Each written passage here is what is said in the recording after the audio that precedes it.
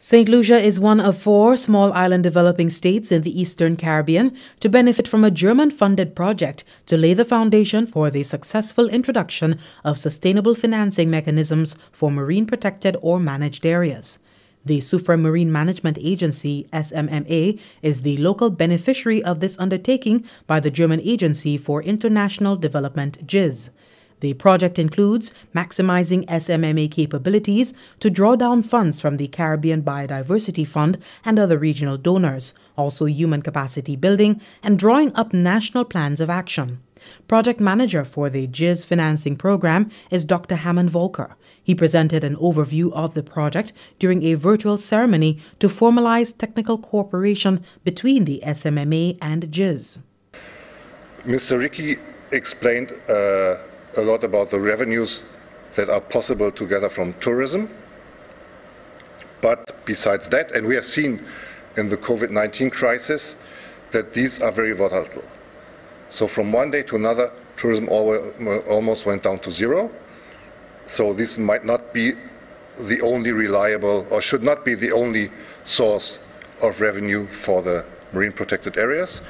This is why we want to support the SMMA in accessing funds from the CBF, the Caribbean Biodiversity Fund, or other donors that are active in this region and the sector, to diversify the sources of income. During the ceremony, Dr. Volker was officially welcomed by the government of St. Lucia through Permanent Secretary in the Ministry of Agriculture, Barrymore Felician. The official wished Dr. Volker all the best during his tenure on the island and pledged technical support from the government in the rollout of this project. We strongly endorse the technical cooperation agreement between GIZ and the SMMA. So that support is there, and we will commit the technical resources to make that possible.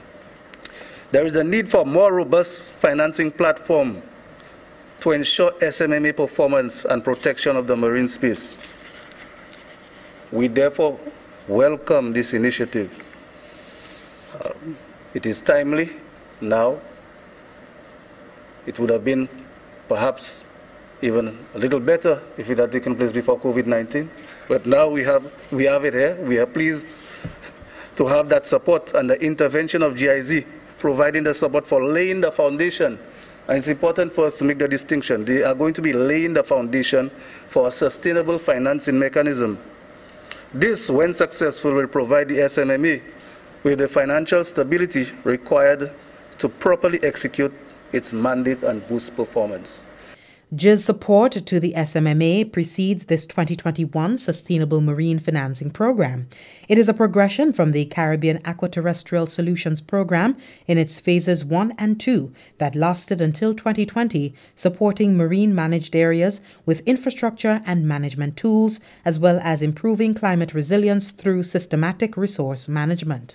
SMMA Executive Chairman Ricky Alexander says the agency looks forward to the continued engagement with GIZ. It is important to note that existing financial contributions are well below requirements and reveal a strong disparity in collection and user payments, all of which affect protected area performance. Establishing sustainable financing for MPAs is thus an essential exercise to help marine protected areas reach its effective management capacity. This is why the formalizing of this important partnership with GIZ is critical as one of the important mechanisms to enhance the sustainability of the SMMA. The German Agency for International Development, GIZ, has been providing support to St. Lucia and the Eastern Caribbean since 2013. It currently works with 120 countries globally and is funded mainly by the German Federal Ministry for Economic Cooperation and Development. For the Government Information Service, I am Jessie Leonce reporting.